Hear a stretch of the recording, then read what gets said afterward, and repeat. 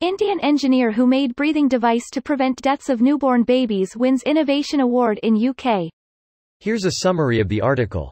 An Indian engineer whose low-cost neonatal breathing device has saved the lives of newborn babies across small towns of India, has won the 2019 Commonwealth Secretary-General's Innovation for Sustainable Development Award in London. Nitesh Kumar Jangir, who created SANS as a breathing support device to tackle avoidable deaths of premature babies from respiratory distress syndrome due to a lack of immediate access to complex medical equipment, received his award in the People category alongside 14 other innovators from across the 53 member countries of the Commonwealth. Our mission is to try and ensure that babies don't lose their lives due to the lack of access to a piece of technology, said Jangir, who was presented the award at a ceremony in London last week by Prince Harry, the Youth Ambassador of the Commonwealth, and Commonwealth Secretary-General Baroness Patricia Scotland. This award will go a long way in upscaling this device across the Commonwealth countries, for use in similar conditions in regions like Africa, he said.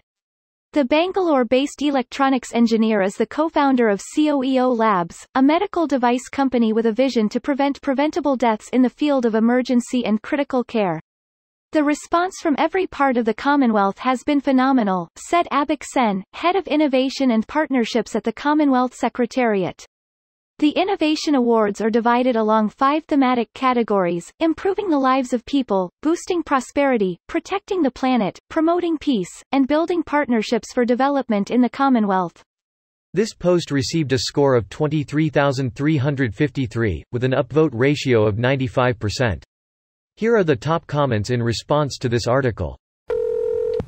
His invention can be powered multiple ways or operated by hand, and it's 3 times cheaper to make than other similar machines. It's being distributed in some areas and has already saved lives. If that's true, he deserves more than one measly award. Well, considering what he has invented, there are probably already a lot of offers coming his way. Principally with a headline in the various news sources that are going to pick this up.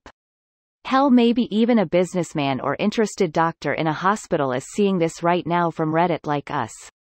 I don't think it would interest many big pharma companies because most developed countries have machines like this on electricity in hospitals.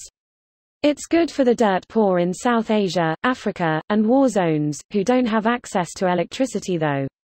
I can't really see how companies would make much money selling this to people in absolute poverty, and I think governments would put a stop to it. Likely true. Big Pharma might not be interested, however I think the WHO and other NGOs as well as third world countries' governments would be very interested in the device. In which case some Chinese factory or Florida copyright troll has already, minutely tweaked the design and is currently suing him for copying their patent. He would have the easiest and most obvious case of prior art. It would be moronic to attempt to sue. So did the guy who invented Crocs, but he got slaughtered by trolls and got his throat slit by a short seller. Cool, but haven't CPAPs been around a long time? From a comment up above, this one is 3 times cheaper and can be operated handheld. I imagine operating by hand would be tiring as hell, but as a parent who has been to the NICU for breathing issues with our recent daughter, I find this is amazing. Kudos to the engineer for saving the lives of these little minions. For medium duration use, you definitely want it powered from some external source, but for rural India, where power availability is not certain and where it might be a case of a doctor or midwife coming to the patient, rather than the patient going to a permanent medical facility of any size, being able to run it by hand either for the short term or, crucially, while transporting a patient in something that isn't a properly equipped ambulance, is going to be a big deal. Yeah, my mind first went to rural areas with limited access to reliable electricity. Those areas are going to greatly benefit. And especially since it's much cheaper. Now clinics in rural areas of developing countries can afford to have one on hand. This video was automatically created by Reddit to speech.